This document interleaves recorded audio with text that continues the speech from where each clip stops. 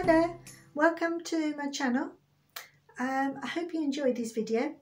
In this video I'm showing you how I paint a puffin, creating layers, and to create the feathers I use wet on wet technique and wet on dry, and also doing negative painting to create the delicate feathers on the puffin. So I hope you enjoyed this video. It's only a small video. So if you do, please give it a thumbs up and subscribe to my channel, and you will get notifications when I upload new content, and it helps my channel to grow so I can create more videos for you and better videos. So thank you very much, and let's get on with the video. Thank you. Bye-bye. Okay, so here we are again. And I'm going to be painting this little section of the feather, and I'm going to use the paint color the same as what I have used in this section to start with, but very diluted. And then I'm going to add, so it's this one I'm using first, then I will be using this color, which is more like a violet color. This is more like a purple, and this one is violet. So I will be adding that on top of it once I let this section dry. So I have applied water on this. I will apply a little bit more just to make sure that this area is covered. So for this section here, I'm going to create some wispy feathers. So I will apply that very lightly. And with a brush, I will push the paint out to those wispy feathers when I get to go dark on that. So following my photo reference, I know just about where to place this colour very carefully, because underneath that I'm going to create a shadow ridge, which is giving you the impression that this little bit of feather is sticking on top of the base layer, the feathers underneath. It's almost like a cape, if you like to say. Okay, so that's my first layer. Now I'm going to go with it a little bit darker, so I'm going to apply that lilac colour on top. So you can see it's more blue colour, but it's like a lilac, blue lilac colour. So what I achieved for these is I mixed Payne's grey, a little bit of Payne's grey, red, and ultramarine, so it didn't become too dark. Okay, so with the brush, I just cleaned my brush, dabbed it in the tissue, and then I'm just going to lift this. So I'm just going to push it with the brush to give it more of a wispy effect on the feathers. And this is a nice technique to use. So I don't want to apply too much paint, maybe just a little bit in my brush just to help it a little bit to push. So I place the darker side here, and then with the end of the tip of the brush I will push that out. So clean my brush, dab it in a tissue, then go again and just help the little tips to come out. You can see that it's making a nice wispy effect. Just go randomly applying these feathers so they don't look too heavy and a little bit more natural. And there you go. Okay, so I'll let that dry now. While I'm letting this dry, so I'm moving on to something a little bit different. So what we're going to do is I'm going to start working on this section here. So I'm going to create a line there with that dark purple again, and this time I'm going to do it wet on dry. So I'm going to apply the watery mixture that I originally applied for this section here, and again just working light from light to dark. So I want a line there, and that is going to be quite dark there as well, and then it has got a little gap here which I have drawn it, but it's not very clear. So I'm thinking it is about there, I think. So we're going to make the layers of these little feathers. It's about there, I think. And then I'm going to make the layers in between that.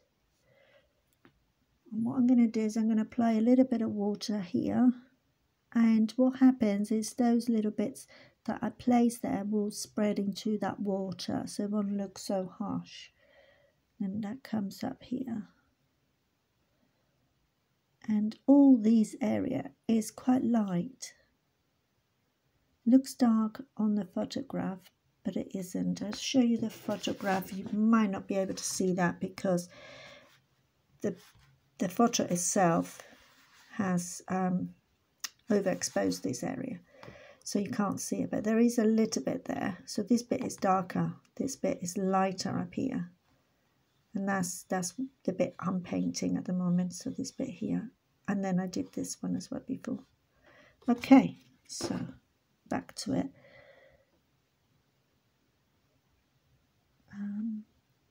Right,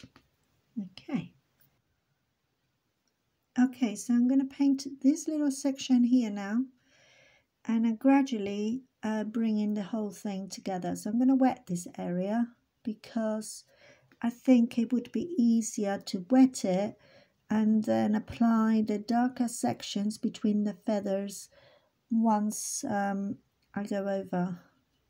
It's be easier that way, I hope. Okay, so wet it first. So I only want it to go there and this bit here. So this section here, I'm going to apply the lighter lilac colour. So I'm going to dilute that. It's more like a bluey lilac. It's got more ultramarine on this paint. So this section here will make it darker later on. So I want to create those sweeping feathers coming down.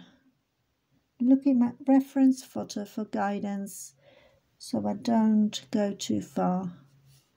And just adding the top layer there. It has got like a darker section here.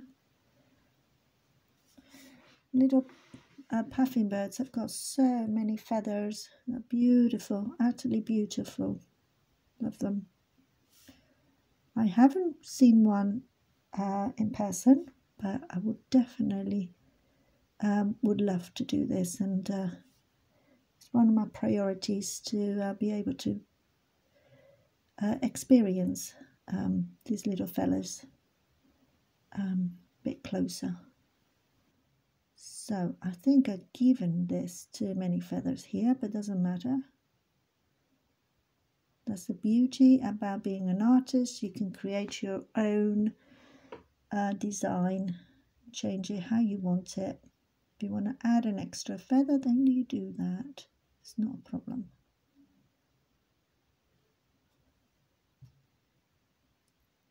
So the section between these feathers that I'm leaving in white, they are actually like a grey colour. So I'm going to use the purple for that. A very diluted purple. And apply it on those bits there. So just going to dab the brush, and because it's already wet it will spread. Then I clean my brush, dab in a tissue, and then I just move it a bit, and that will spread nicely in between there. And because I'm only applying a little bit of water, it doesn't spread too much. I will go over this to make it darker later on. Okay. Right, that's looking very good. Okay, this section here, I'm creating a little shadow. So I'm going to create a shadow underneath this feather to make it look that's coming over. So what I done is I mixed a bit more Payne's grey to the mixture I originally applied to that, so to make it darker. This time I'm not going to do wet on wet, I'm going to do wet on dry. So I'm going to go over the edge and just leaving a little bit of that edge there. So that's going to be the lighter edge of the feather. So I'm looking at my reference photo for guidance, and it goes all the way up here and it comes out to about there, I think.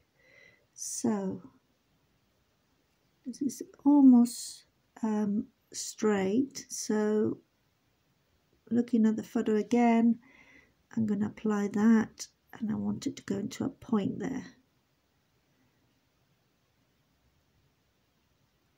It's quite difficult to do a shadow.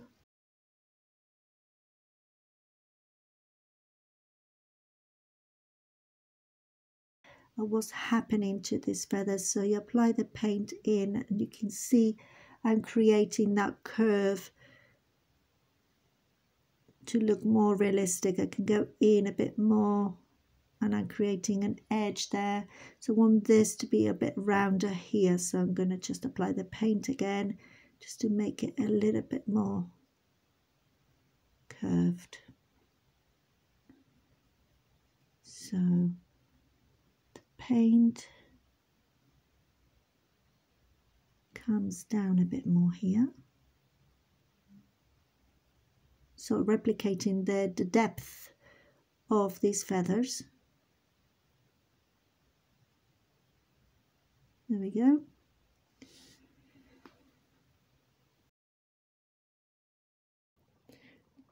This section here, I'm applying a negative painting. So I'm trying to cover this. I wet it first and then I'm covering it. But I'm also going very carefully here because there are some wispy feathers and I'm trying to keep that. So with a damp brush, I go over to spread that paint where I want it to go, but keeping in mind where those wispy feathers are. So about here. So I don't want to go too far in. And it is closer to there actually. So I'm creating this wispy feather, so going in with a very thin brush, pushing that paint in a little bit to create those feathery tips of feathers, I meant to say. So you can see what I'm doing there. Doesn't matter if it's not exactly the same as the photograph, but we know what you're trying to achieve there and it will still look fantastic. So whenever you're doing something like this, just use your own design of what you would like, where you like those wispy feathers to be. Okay. So I created a darker shadow here as well because that's quite dark and it comes down here. So I can keep on applying that dark colour to spread downwards here. So start from the top and going down. And leaving a little bit of gaps in between to insinuate the feathers are separated a little bit there. So applying a little bit more water, and I don't want it to be too heavy yet because it keeps on drying on me, so that's fine. Now I'm going to apply the paint again and it will just spread from the top down and insinuate where the feathers are.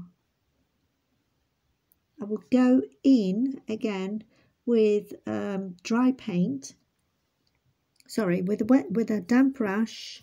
I will go over again with a damp brush to separate those feathers a little bit more.